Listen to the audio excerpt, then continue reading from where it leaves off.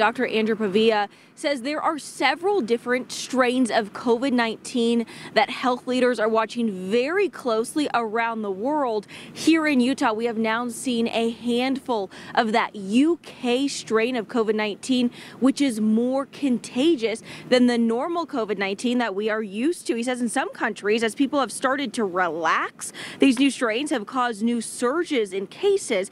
It is important to note Utah is moving in the right direction with a dip in cases, but a strain that is more easily transmitted could change that if people don't do their part. Because remember, he says, no one is Superman. Immunity is a tricky thing when it comes to a disease.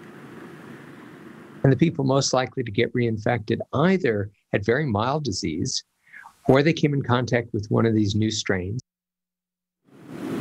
The good news, Dr. Pavia says, the vaccine seems to be just as effective in fighting the UK strain, but the other strains, not so much. So what should you do? Coming up tonight on Fox 13 News Live at 5, we talked with Dr. Pavia about masks, what you should be looking for when you're buying them, and is it time to double mask? Live in Salt Lake City, Cindy Glenn, Fox 13 News, Utah.